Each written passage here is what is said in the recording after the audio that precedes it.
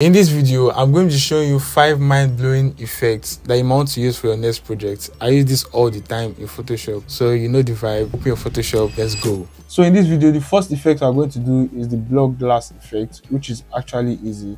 The first thing I'm going to do is to duplicate this layer, which I'm going to come over here, then duplicate your layer, then click OK. Then come over to your rectangle tool to draw a little bit of rectangle. So you're just going to draw it, and this is actually perfect. Just drag this place to have a little bit of curve over here, then that's good. Once you have this shape right here, come over to this your layer down here, then duplicate the layer, which is Command J, then drag this up here, which is good. Then next thing you're going to do is to clip the layer to the rectangle clip. So I'm just going to create clipping marks. Once you do this is perfect. Then convert this to smart objects. On this same layer, come over to filter, blur, and Gaussian blur. 7 is actually perfect for me. You don't want to do too much. Then click OK. Once you've done that, come over to filter again, then come over to noise and add a little bit of noise. So I'm just going to reduce this just a little bit. 11 is perfect for me, and I'm going to click OK.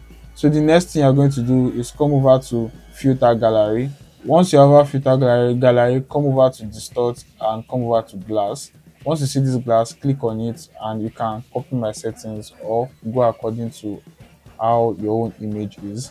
So I'm just going to take this over to like 11 and scale this up a little bit, which is perfect for me, and I'm going to click OK. So you are going to have this. Then to bring the effect out very well, just come over to this rectangle shape and double click this rectangle layer, then come over to drop shadow. Then you can see that the shadow is coming out a little bit here. So what you have to do is just screenshot my settings. Then the next thing is come to internal glue. Make sure this is white, not black, and you can also copy my settings, and I'm going to click OK. You can actually drag this anywhere you want in your image. So this is what we call the block glass effect. You can use it anywhere. So the next effect we are going to is film halation, and here's how to do it. Create a new layer, which is Command J. Then once you have that, come over to image, then come over to adjustments, to threshold. Once you have your threshold, the trick to it is just find where you want it to glow.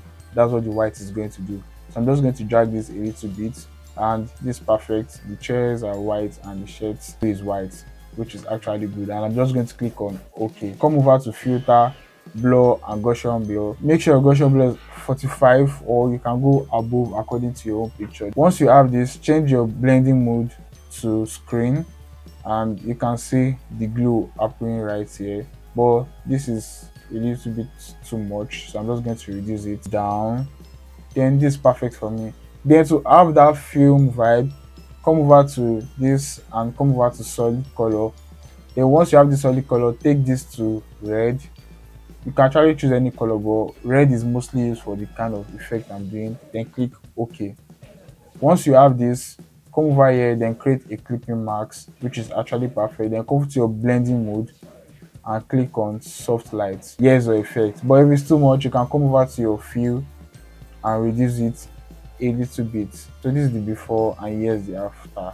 So the first thing you want to do is duplicate this layer, which is Command J, then select subject. So you're just going to select the subject. So once Photoshop has selected the subject, what I'm going to do is just come over to this place, then max this.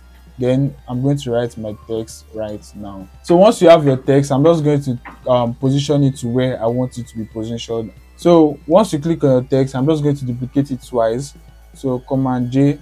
Then I'm just going to drag one of the text underneath the subject, which I'm going to have here, which is very easy. So once you're done with that, come over to your schoolgirl on top. That's the top layer.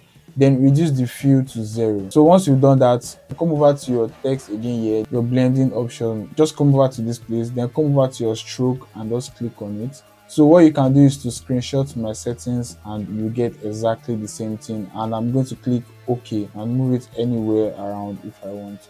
That's how to get this effect on any picture you want to do. And let's move to the next effect. So this next effect, we're going to put in this text on this police stand, which is actually very easy. I've created my text layer here. That's what you're going to do. So what you're going to be doing is to drag this over here, and let's not forget to change this to black so the effect comes out very well. So I'm just going to change it to black, which is easy. Then come over to this place and just drag this over here. So you want to resize this according to what you want. Once you have your text right here, it's just to change the perspective and all. So I'm just come over to the text layer here and change it to and convert it to smart objects. Once I'm done with that, I'm just going to press Command C and double click to bring out this option and choose perspective. Once you have that, then you can play around with it and just adjust it to the police stance. I'm just going to drag this here and also drag this here a little bit. Once you're done with this, just changing the perspective, you can come over to the text over here, then change the blending mode to dissolve. Why you're doing this is to have that effect that it's actually written on the police stand, which I actually love. Then you can come over to the fill and reduce it a little bit. Now that's too much, so like 99 is actually okay to have that effect of the white police stand like it's written on it. And here you have it. There's your text effect on the police stand.